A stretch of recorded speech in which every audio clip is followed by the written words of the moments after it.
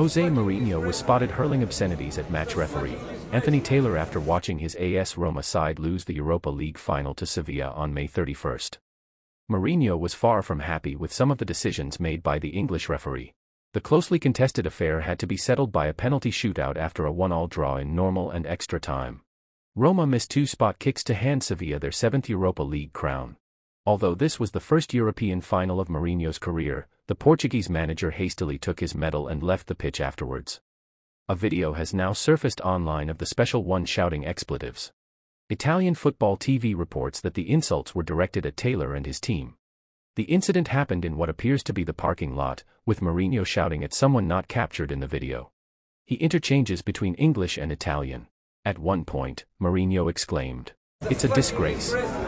Premier League referee Taylor made a couple of controversial decisions during the game.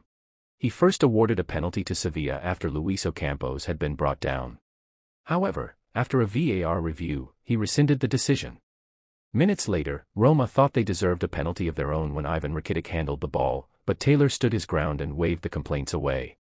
A total of 14 yellow cards were given in the tempered game, with Mourinho criticizing the officials in his post-match comments.